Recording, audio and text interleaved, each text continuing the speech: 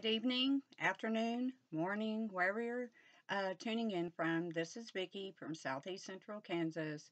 It's time for the Washroom Report. Hi, y'all. I pray that your day is a blessed one. Amen. Even so, come, Lord Jesus. Come. Okay, let's get started here. Um, Russia and Ukraine, the powers that be, okay, we do not wrestle against flesh and blood, but powers and principalities, rulers of the darkness in the high places. Amen. Okay, with all this war that's going on, there is a very large Jewish and Christian um,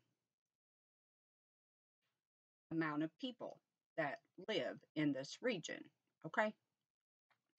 I saw in one report that I believe it's in Mariupol or it's in Kharkiv.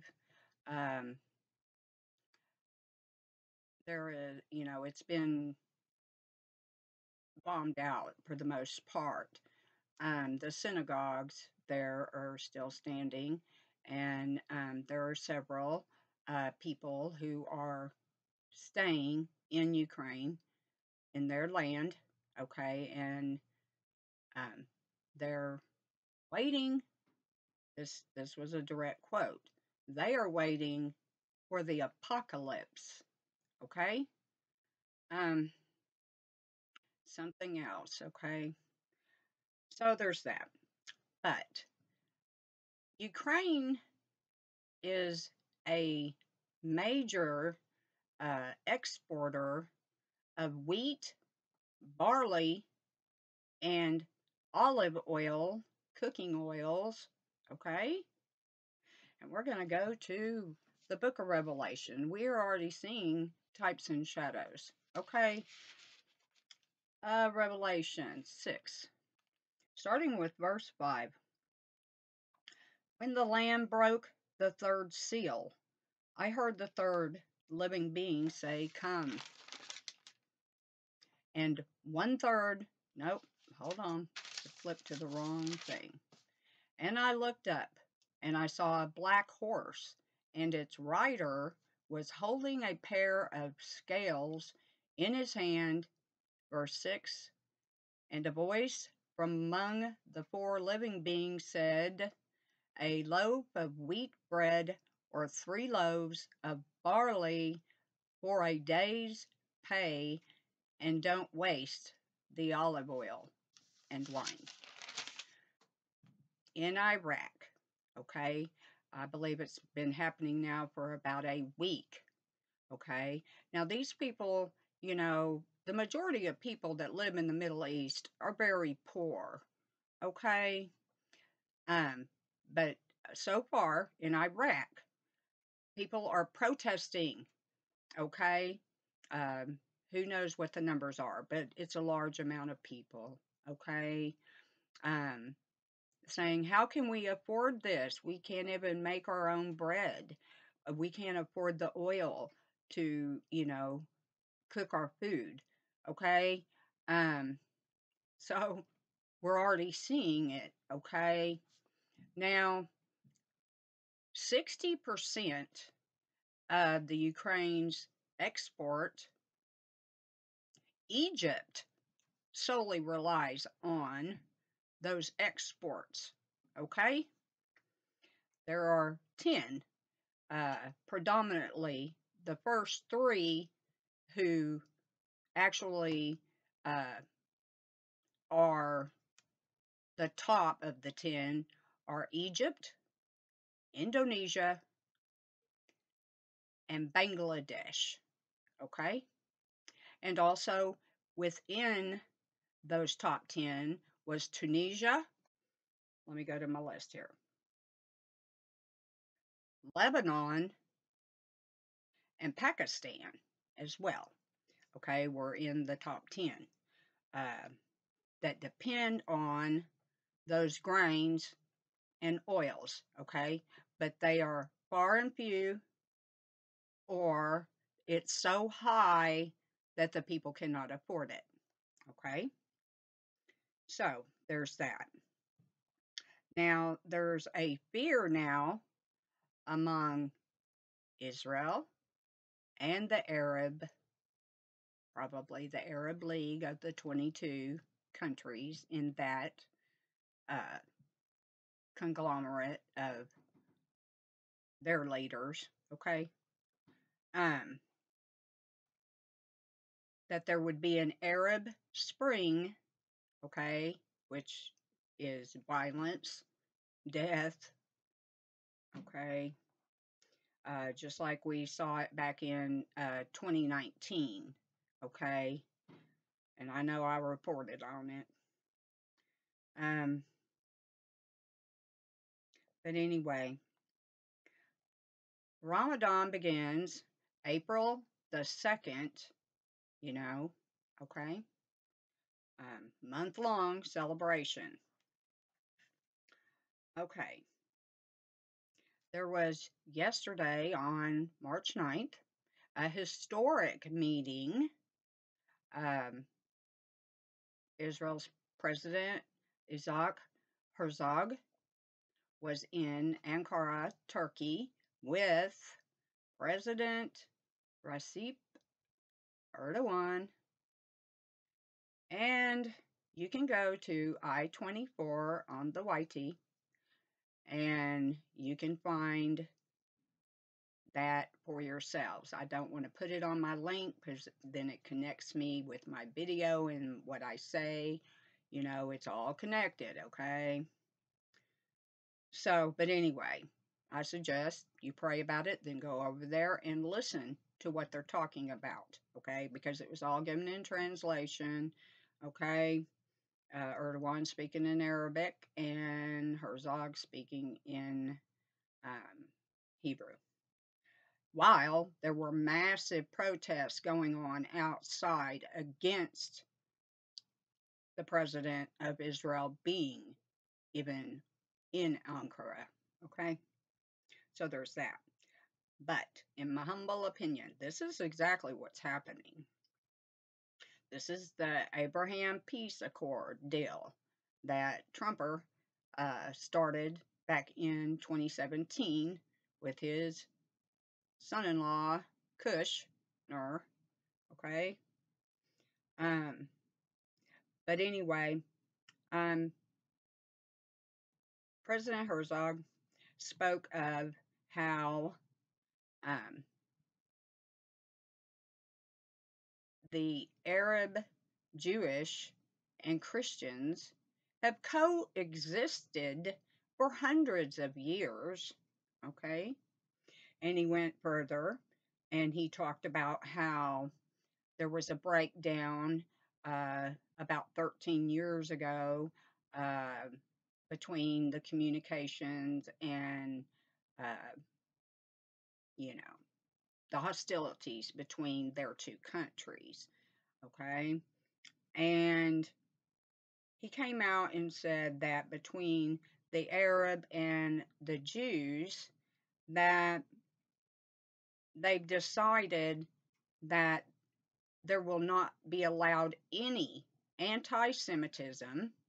Okay, so if you speak against Islam, okay, or Judaism, okay, because we know the truth. Amen. We know the truth. Christ Jesus is the way, the truth, and the life, and no man comes to the Father except through him. Period. But anyway, then he used the word xenophobia. Okay, that's one of them newbie words from the far left, tolerant, inclusive people, okay, that are not tolerant. Okay, the tolerance of the tolerant will no longer be tolerated because they want us all to believe like they do. This is the one world system globally. Okay, no God, no religion, no borders. Okay, and no money. And we're going to get there. Um, anyway, the xenophobia thing is the fear of someone else's culture, the way they dress, okay, Grim Reaper suits, masks, veils, whatever, the kippah, you know. I don't, they're able to wear whatever they wish, just as we are. Amen. Um, or homophobia, okay, the fear of the alphabet soup group, 138 plus, you know. You know what I'm talking about. Okay, now I'll tell you straight up, watching Erdogan's actions as these, I thought he was going to bite his tongue off, okay? Because I'll tell you right now, their book tells them no, just as our book tells us no, okay? But he referred to um, the Arab Jews and the Christians, okay, are all of Father Abraham, okay? Now, those of us who read our word, we know that the original covenant was made to Abraham, Isaac, and Jacob. So there's that. And then all of us who have accepted Christ Jesus as the Lord, okay? He comes from the line of Melchizedek, okay? He is the son of David, and he is the King of Kings, okay? And he is the rightful heir to King David's throne. So, there was a lot of, talking about restoring the two countries, the peace and stability, okay, in their region, while Erdogan was pushing the two-state Palestinian solution, okay, and talking about trade, okay, buying and selling between the two countries, including um, oil, fuel, technological, economical, et al. Okay. And also, yesterday it was reported that Israel's been signing some trade deals, okay, with Bahrain and the UAE. They actually signed some paperwork, okay. Um, and so far, there have been under 5,000 Ukrainian Jews who have made Aliyah. They call it Aliyah, but they're fleeing from war, okay?